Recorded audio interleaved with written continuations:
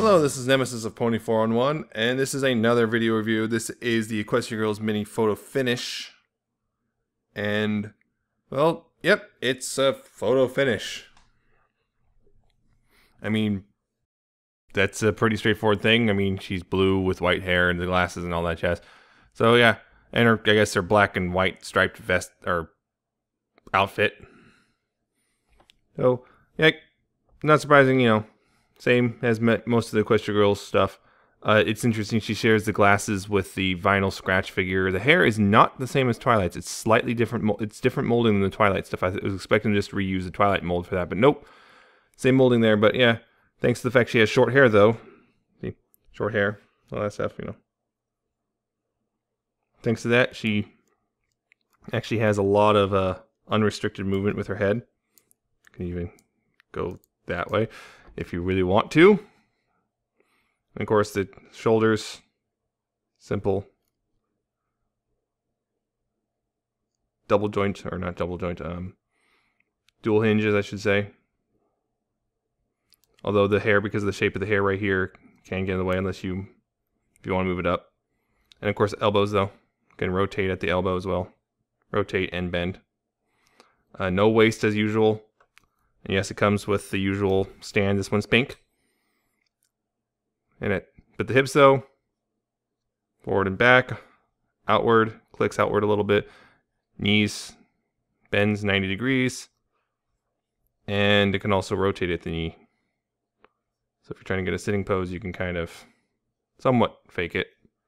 But yeah, it's one of the sitting poses with these things you always have to fake unless they don't have a skirt, like, say, the first Rainbow Dash or whatnot. Yeah, and of course, two different hands. One's open, one's kind of cupped a little bit, so you can actually hold stuff, because this one does come with accessories, which I'll get to in just a second. Also, in my experience, this one can actually kind of hold stand up without a stand. Yeah, she comes with a pair of scissors. Just a little pair of scissors. Which is interesting in of itself. Yeah, so you can hold those, not by the loops, unfortunately. It's not that I could find. I mean, she kind of guess you could do that, but that doesn't work. You kind of have to hold them. She has to hold them like that, but she can't hold them, which is good. She also comes with a yearbook. It's opened all the time, doesn't fold or anything. But of course, pictures of all the main, I guess, 7 plus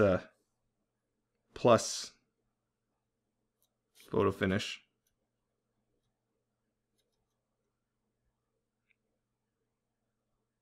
So there's that. I mean, of course, it's human, or pony Twilight, not human Twilight.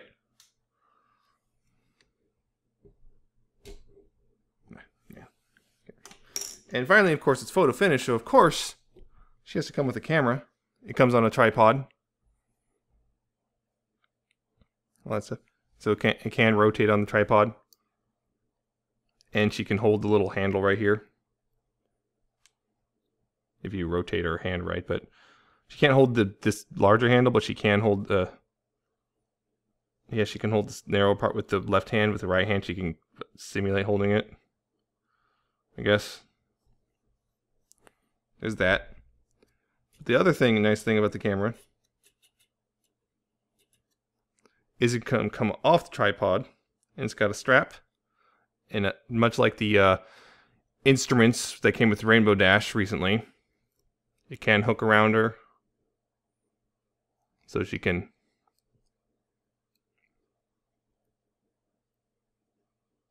I didn't even notice. She has a little necktie thing, which looped around a weird way. Might have jostled it. Which, yeah, the necktie just clips on, so that can come off. Or scarf, whatever you want to call it. Yeah. So there's that. Yeah, you can, you know, loop this around her neck. So now she's holding the camera. It's a little... That's neat. And the other cool thing about the camera is there's also this. Another new lens, and you can pop this one off. You can pop this lens or lens cap off and put this one on. I thought that was pretty neat. So yeah, it's a nice little accessory set with this one. It's a nice figure once again. This one's actually pretty good. Joint wise, this one's not too loose. Yeah, I mean, it's not the tightest, but she can usually stand up without her stand like that. See? No stand. I did it. There we go. So, yeah. This one's actually pretty nice. Yeah, I was able to get it for very cheap. I was surprised how cheap. But yeah, this one I think it would retail about, I'm trying to remember, like $12 or $15. That's where it should be retailing for. But I was able to get it for $8, surprisingly. So yeah, this is actually a pretty nice one. I was, yeah. So this one definitely did not have QC problems. The accessories are actually pretty nice overall. Just the camera stuff, which is kind of, I was like amazed just the fact you can swap the lenses and whatnot. So that was actually pretty cool.